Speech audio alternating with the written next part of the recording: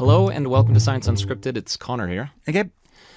I think most of our listeners are aware of the fact that having a bias is not a good thing necessarily. A bias means that for reasons often you yourself don't even understand or you're not aware of, you are understanding information incorrectly because of like your default setting somehow. We're just or something you picked up along the way. Yeah, as well. Could be it could be something learned.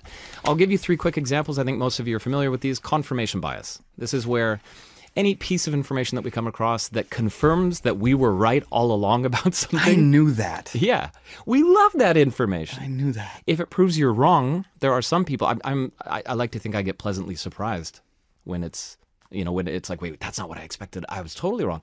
Most of us have confirmation biases, plural. There's also recency bias. If you ask people what have been the top 10 movies since the year 2000, they're going to list a lot more from like the last 5 years than those other 20. You should have seen this hockey game I was watching last night. It was the best game ever I've ever seen in my life. And one last example is the anchoring bias. This is when the first piece of information ends up having too much weight. It just sticks there like an anchor. So Gabe, if I'm trying to sell you a teapot, and I write it out of the gate, I'm like, this thing's starting at 30 euros. It's hard to get away from 30 euros after that. Our brains latch onto it and get stuck.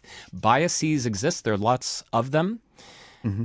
And as we're learning through new research, sometimes there's a new bias that suddenly becomes apparent to us that we didn't know about before. Let me throw you some headlines, Conor, that I've read recently. Sorry, Darwin. Most male mammals aren't bigger than females. Women may realize health benefits of regular exercise more than men. Patients have better outcomes with female surgeons. This is research that's putting females in a better light. If those headlines had been about men, we would not have liked them as much. And by we, I mean human beings. That's the new piece of information here. It turns out we have all, either recently or over long periods of time, maybe we've always had it. There's a new bias out there, and it's that we like some kinds of research if they're favorable to women, and we don't like other kinds. That is exactly what we're about to hear about right now. Research showing a bias that it appears the whole world holds. Science Unscripted. All right. So, hi, everyone. My name is Steve Stewart-Williams. I am a professor at the University of Nottingham in Malaysia. And my colleagues and I have just published a paper looking at people's reactions to research on sex differences. Steve, how do people react to research on sex differences between men and women? Well, reactions vary. And it depends a little bit about some of the features of the research in question. And one of the most important features is whether the research in question puts men in a better light or puts women in a better light. So let's say, as I believe your experiment studied, let's say the research shows men in a better light than women. What happens? When the research puts men in a better light than women, people dislike the research. They like it a lot less than when it puts women in a better light. If we tell participants that we found, on average, we did this cross-cultural study, and it found that on average women are smarter than men, they're fine with that. But if, on the other hand, we reverse that, we flip the sexes, and we say instead that the study found that men are smarter than women, they dislike that. And when I say they, I mean both sexes. Men dislike it, women dislike it. What do you mean, Steve, that they dislike it? The reactions overall are much more negative toward it. So they're more likely to think that the research is poorly conducted, that it's low in quality, that the research is harmful, offensive. All these different kind of negative evaluations are boosted when it's male-favoring research as opposed to female-favoring research. This is a bias, right, in the general public? It is, and it's a bias in the sense that we were very, very careful to describe the research exactly the same way, whether it was male-favoring or female-favoring. The only thing that we varied was whether men came off better or women came off better, otherwise identical. So, Steve, if there's research showing that men are, and again, none of these things are true, but men are more intelligent, or they can draw better than women, or they can in fact multitask better than women. If there's research showing that, why would people react almost viscerally, negatively to that research? It's a good question, and we asked exactly the same question of ourselves. We hypothesized and found evidence consistent with the idea that it's due to perceptions of harm.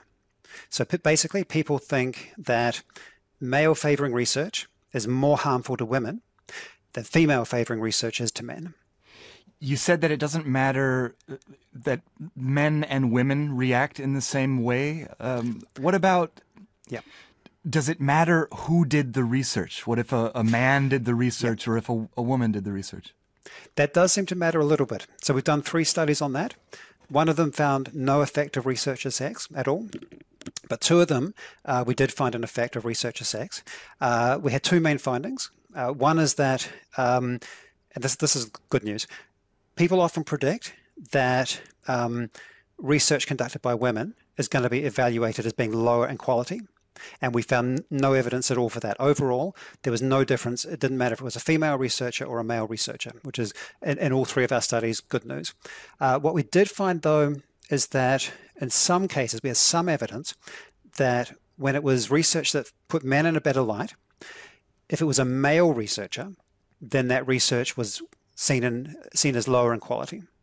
Okay, so male-led research putting men in a better light, seen as lower in quality.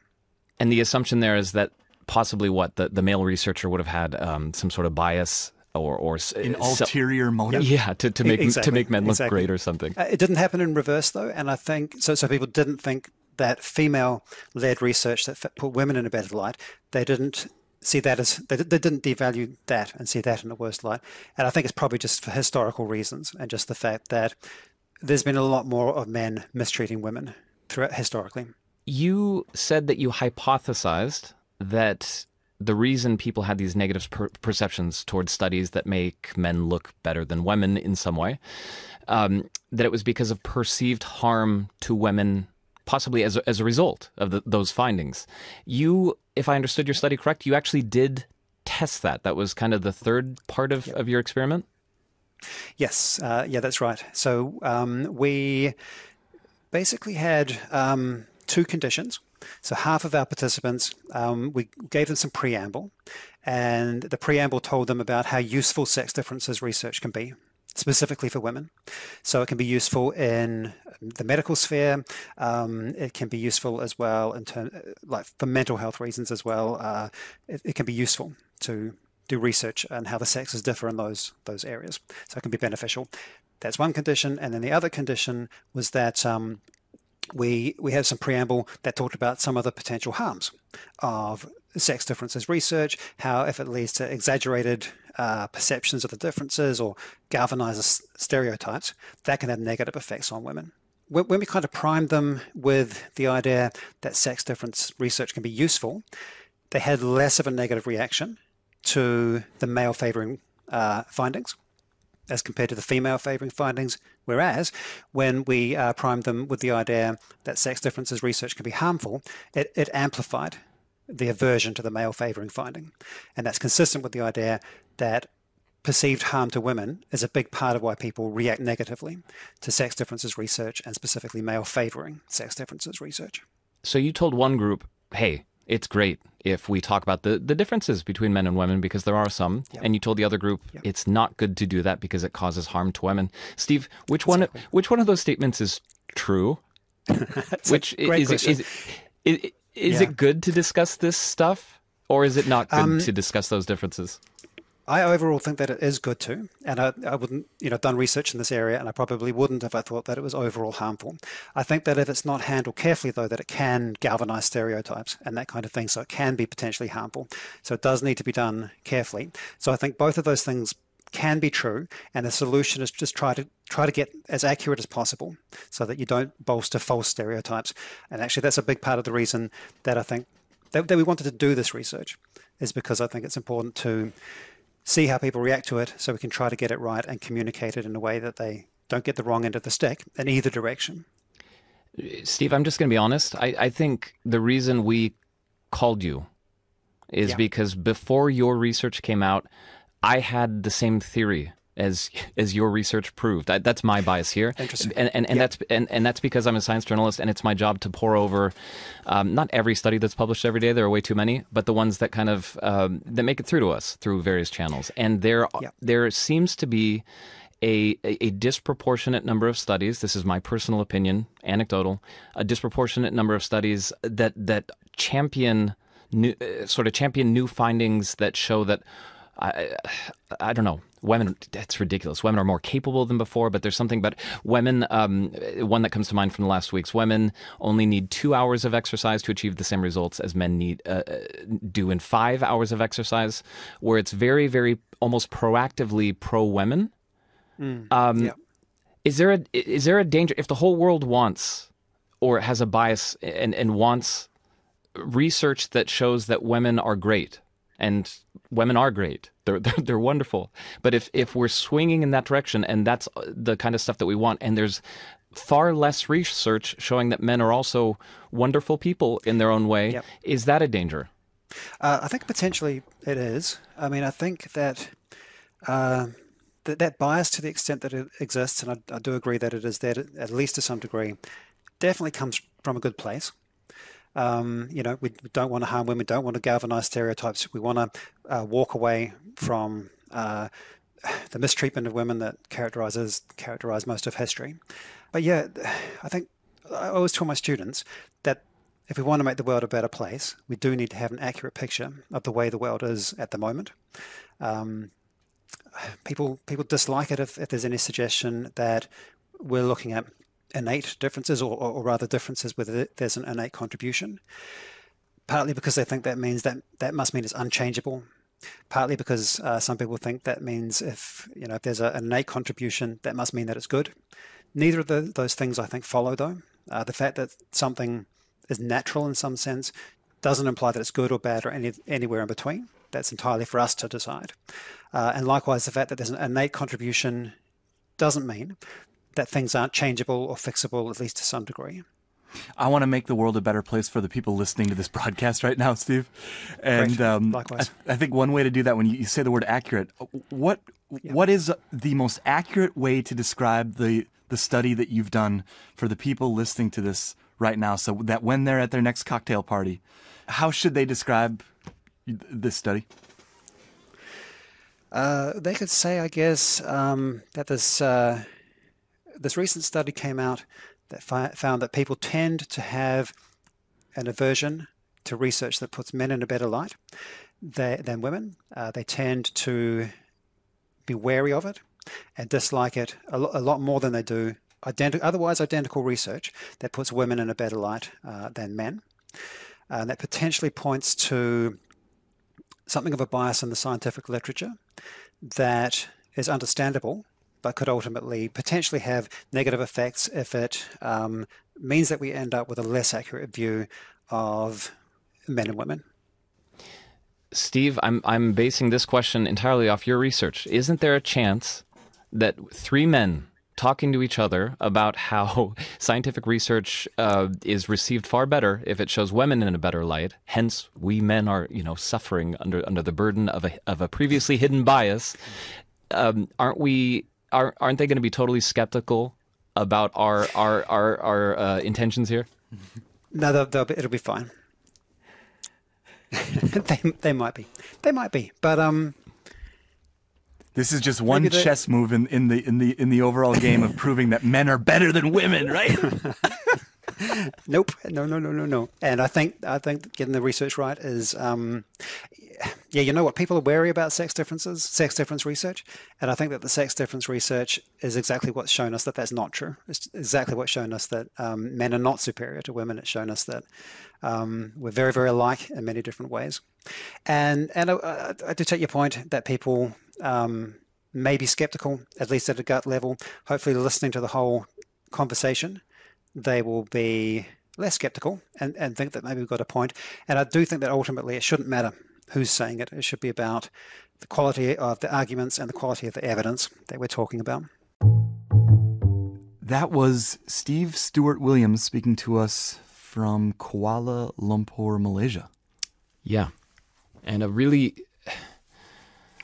important topic. Again, I think if you can zoom out all the way to actual objectivity, the idea behind scientific papers coming out with text on them in front of our eyes is to give us, as Steve said, a real picture of the world. And I was going to say how we fit into it. That's not the purpose of scientific research. It's looking at everything. But it should be fact-based. And it should hopefully circumnavigate our biases, or we should be aware enough of our biases to be able to look at all of that objective evidence as what it is. I mean, I guess I can understand where the biases come from. I remember back in at the turn of the century, around the year 2000. Which century? How long have you been around? Around the year 2000, I had a girlfriend named Leah Martins, and we were fighting. We got into a huge argument one day. Who was better, men or girls or boys? And are we still there? Is that where all this comes from, that we think that our sex is better than the other one? It's possibly, connected to that. I think what Steve was trying to say is that it may be connected to our human history of gender relations and the unfairness that has been going on for a long, and that it kind of shakes you a bit if there's scientific research that comes out that somehow fits into that old, outdated narrative. And the hard thing to accept is, well, that's very understandable and a very generous way to try to understand the world. But what if that fact was actually a fact? And that's hard sometimes. Yeah, is the question, is it the job of science to correct that?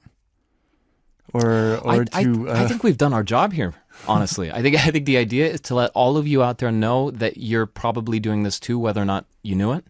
You're happy to see or to hear Gabe and I talk about research that presents women favorably, and that if we're talking about men, research that shows them as in a favorable position, that's not going to make you as happy, and that's a fact.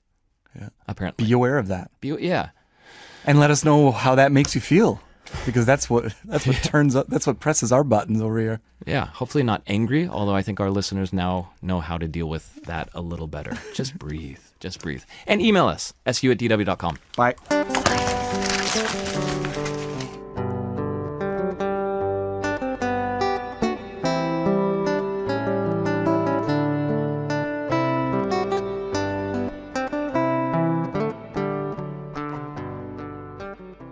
DW, made for minds.